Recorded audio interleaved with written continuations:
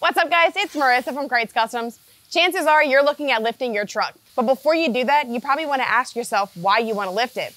If you're just looking to lift it for looks, you probably want to go with a more affordable lift kit. But if you're looking to do some serious off-roading, a premium lift kit is the way to go. Lift kits are more popular than ever. That's because of the benefits of installing them. You get better handling, better visibility, better ground clearance, and aesthetically appealing. We're going to take a look at the cost difference between lifting your truck. Now you do have an option to level it, which will be in a separate video. But for this video, we are going to take a look at the cost difference between a premium and an average kit. And then we're also going to take a look at the cost differences of building your truck as well. But for now, we're going to take a look at the cost of building your truck with a suspension kit. Starting off with your more affordable kits, we do recommend some lift kits that are going to keep your costs down, but it's going to be a great quality for your build. You're going to have rough country, ready lift, as well as zone off-road. Now, if you're looking for a more premium kit that's going to handle the extreme terrain, you want to look more into BDS, McGaughy's, or even full throttle.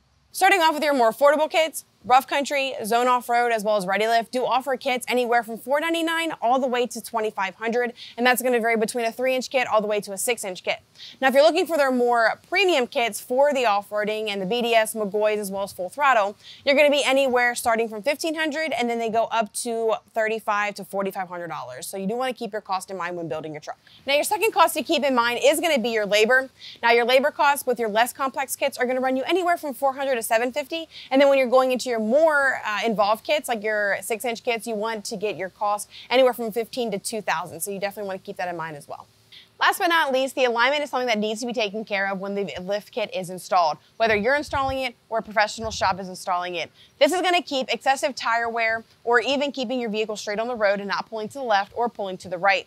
Coming down to the full grand total of a build, with a professional installer, you're looking to spend anywhere from $1,000 to $5,000 depending upon what kit you choose. Now, Krietz Customs is a professional installer, and we do lift hundreds of trucks monthly, so we're definitely a shop to consider. But if you're not local to us, you can shop our lift kits at KreitzCustoms.com.